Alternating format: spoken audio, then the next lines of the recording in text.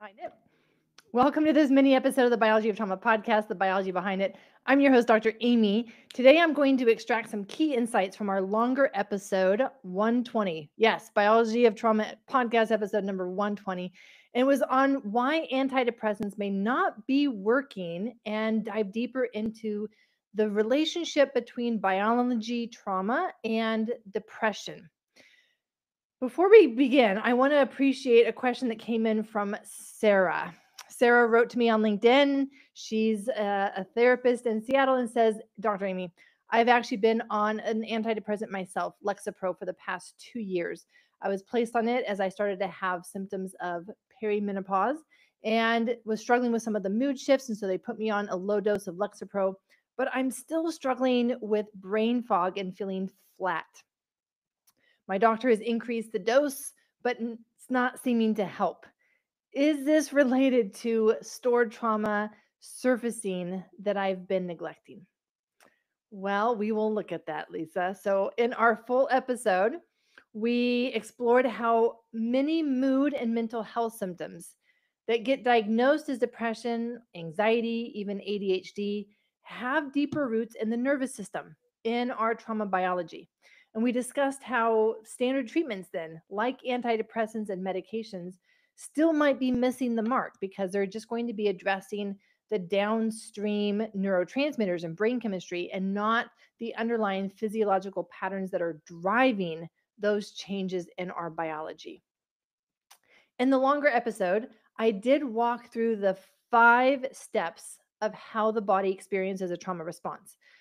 And this is important to know because as we look at is it depression or is it trauma, we're going to look at these 5 steps. Did the body go through these 5 steps? Do these 5 steps feel familiar to someone that they can say, yes, this is what's happening versus no, this is not relating. And it might just be a brain chemistry imbalance. But the 5 steps start with the startle, they go all the way into the shutdown, and they generate specific patterns that we can use to identify trauma. This is a big concept in my book, The Biology of Trauma, that we can identify them by patterns. As a physician, as a medical physician, this is how I was trained to diagnose other health conditions is by patterns. Do they have these 5 things? And when those 5 things come together, well, then you know that it's likely this. This was, for example, when I was in surgery and someone came in with a gallbladder problem. We would look for the patterns of it being a gallbladder problem. Or if their appendix was swollen and infected, we were looking for the patterns. Does it fit the pattern of it being an appendicitis? And this allowed us to be strategic and deliberate in our treatment because the patterns led us to what was the root problem.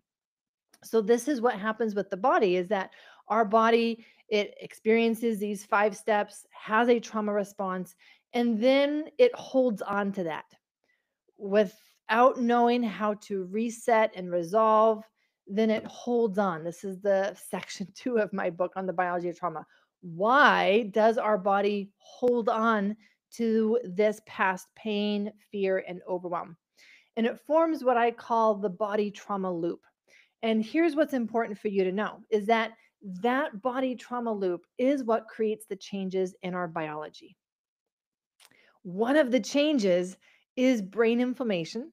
And one of the effects of brain inflammation are the imbalances in the neurotransmitters, especially things like serotonin and dopamine. And so we want to look at how are those being affected because as I see it, trauma biology is what is driving the mental health epidemic.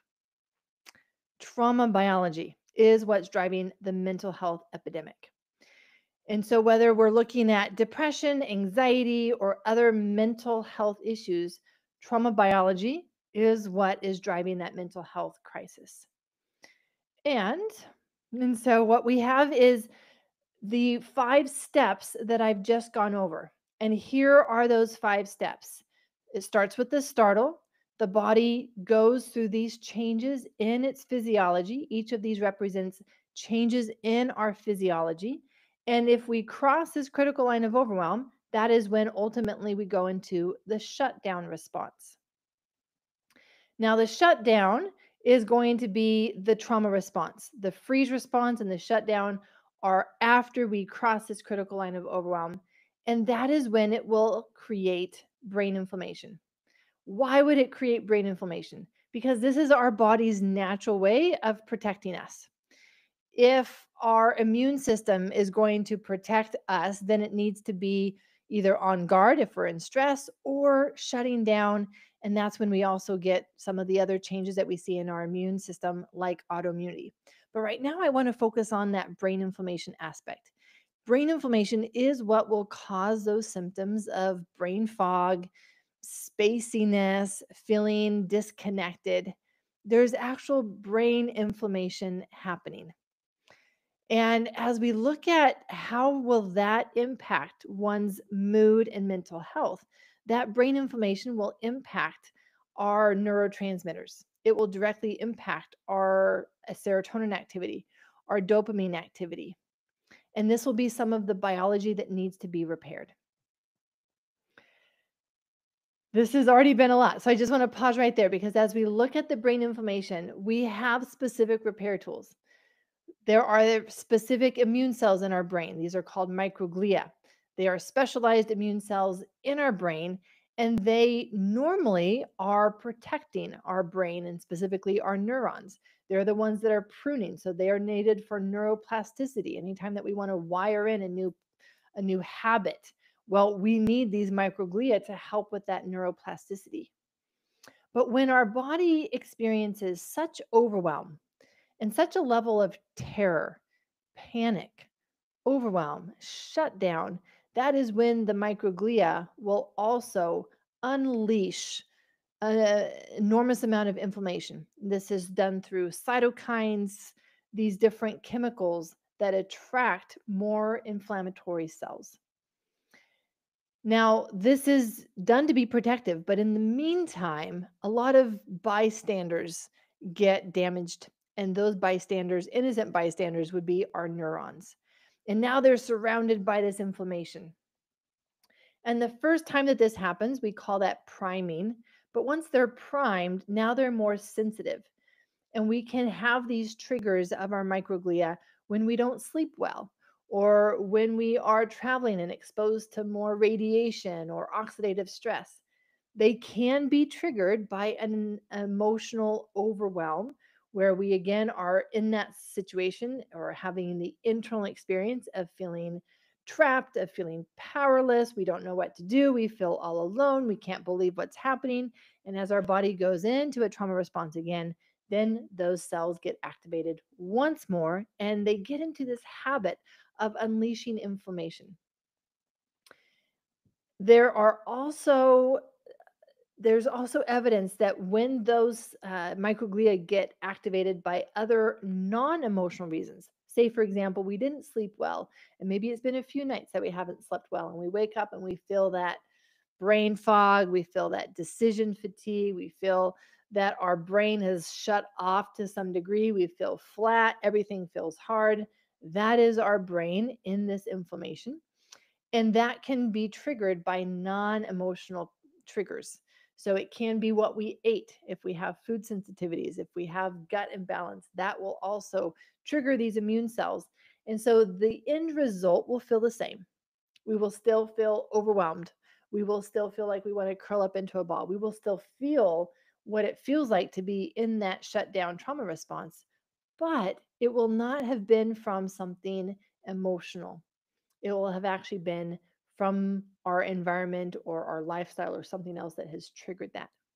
But here's what's fascinating. Research has consistently shown that those with depression, anxiety, even PTSD have elevated inflammatory markers in their blood, in their bloodstream, and that the imbalances in the neurotransmitters, the brain chemistry, the serotonin, the dopamine, and the GABA, these get imbalanced more with inflammation in the brain. So let's take the example that Lisa wrote in, or even my example of I've been on antidepressants. It's not going to take away the brain inflammation. And there's only so much that an antidepressant can do then, because it's trying to increase the activity of a certain neurotransmitter. Many antidepressants work on serotonin, some of them work on serotonin and dopamine, but they're trying to increase the level of these neurotransmitters without actually addressing why the imbalance. They're not getting to the inflammation. And that is why the research is showing, my goodness, only 50% of people who go on an antidepressant, it actually helps them. They actually are experiencing relief of their symptoms. 50%. That means when you go in and they're offering you an antidepressant, it's 50-50 whether it's going to help you. And that tells me that we're not addressing the root cause. That's not the real root cause if it's only 50-50. So, how is this connected then with trauma? Knowing that the inflammation and the trauma response are so closely connected, anytime that I'm looking at someone not only with symptoms of depression but also of anxiety, I'm looking at, do I see the other patterns of trauma showing up in their life? Because whether this biology was triggered by something emotional or it was triggered by something like food sensitivity that caused the brain inflammation, the end result is still the same. The nervous system is getting overwhelmed and it's going into shutdown, and that person will feel depressed. A shutdown response is a response where we feel depressed. And so a lot of trauma, stored trauma in the body, does get a diagnosis of depression because it also looks like these other things. It also looks like anhedonia, a fancy word for saying, I've lost interest in the things that used to interest me. I don't care about doing those things that brought me meaning, that brought me joy before. And so this is a really important concept of the biology of trauma, is that our own biology keeps us stuck in these trauma responses. Our own biology keeps us stuck. And as we look at what will need to be repaired, then what will need to be repaired is some of this brain inflammation. Because if we have the brain inflammation being triggered by other things, it will continue to put us into a trauma response, and it will take our energy, preventing us from actually having the energy to rewire our brain and our nervous system and our body for something like safety. And so, some of the repair that will need to be done is repairing the fact that we may have too little serotonin, the fact that we may have too little dopamine, the fact that we may have too little GABA. And we will need to repair the biology that we have too much glutamate. This is what happens when we have brain inflammation. Glutamate gets increased. But if we have too much glutamate from other reasons, that will cause brain inflammation. Adrenaline is another, well, it is a neurotransmitter. You probably know it more of a stress hormone, right? When we're stressed, we release adrenaline to help give us energy and to take action. But too much adrenaline will also cause that brain inflammation. And so, really, what we're looking at is that when someone gets placed on an antidepressant, whether that's for symptoms of anxiety or symptoms of depression, the medication is intending to increase the certain activity of a brain chemical, of a neurotransmitter. But that won't be enough, because if we have the low activity because of brain inflammation, that brain inflammation will still be creating all of the other downstream effects, including putting our body into a trauma response. Brain inflammation will overwhelm our nervous system and tell our nervous system, it'll be cues of danger for our nervous system, if you're familiar with terms of the polyvagal theory. Cues of danger that say we are in an inescapable life threat surrounded by all this inflammation. And it won't matter that we are on an antidepressant, because our body will then shift into that survival protective mode of shutting down. Brain inflammation has been a game changer for me personally. I was stuck. I was stuck with brain fog and decision fatigue, feeling like I had no energy then for even following through on a lot of the therapy that I was paying for because my brain just couldn't keep up. And when I learned that I had brain inflammation and I started taking the different supplements, started changing my sleep environment so that my brain could clear that stuff out while I was sleeping, and was able to do these other changes in order to help decrease the inflammation, that's what changed my life. So, Lisa, I'm going to come back to your question and answer that. I will say that if you are interested in more around this topic of how our own biology creates a trauma response, you will want a copy of my book. And you can pre order that now. And the link is in the show notes. I will also put a link in the show notes to my personal brain inflammation supplement protocol so you can see what I take to calm down that fire and allow my brain to not be surrounded by inflammation, but be able to create safety around my neurons so that I can have the energy to do things like create positive change in my life. Let's come back to your question, Lisa, because this is a fantastic question that you asked.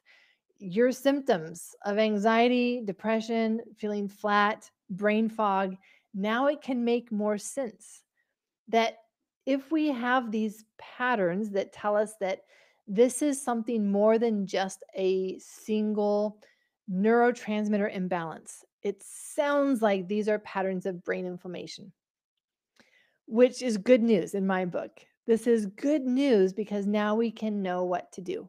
Now we can be strategic and deliberate in knowing I have brain inflammation. Let me take the supplements. Let me make the changes in my life that will decrease that inflammation. And then it's possible that the antidepressant will work better for you, but it's also possible that you'll find that you don't need an antidepressant. I was able to get off of the 2 antidepressants that I had been started on. And you're asking then, is this stored trauma in my body?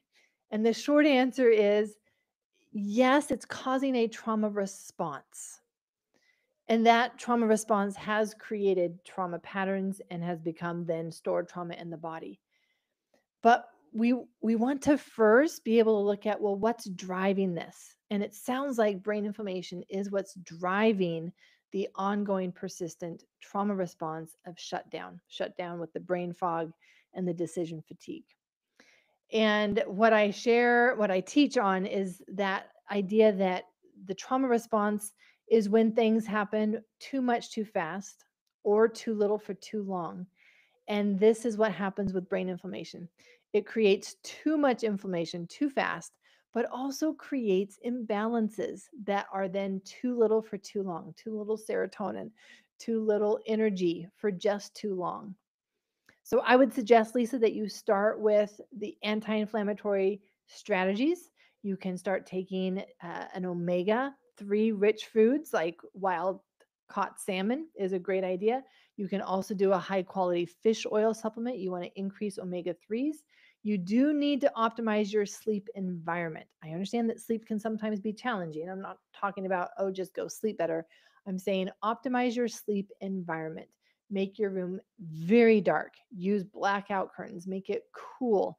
Put your bed at a slight angle or position pillows so that you're sleeping at a slight angle so that all of that lymphatic drainage can come out of your brain and your brain can do the cleanup that it needs to do while you are sleeping so you can actually get better rest and thus have a better brain when you wake up. And please check out the supplement protocol for brain inflammation, where you can see the other specific targeted supplements that I take for that brain inflammation, even a specific form of magnesium that targets neurons more than any other tissue. With that, thank you, Lisa. I wish you the best. And I hope that you will begin to feel the difference as you start to address the inflammation that it sounds like is driving not only some of the symptoms, but then the ineffectiveness of the antidepressant. I'm your host, Dr. Aimie, and I will see you next time.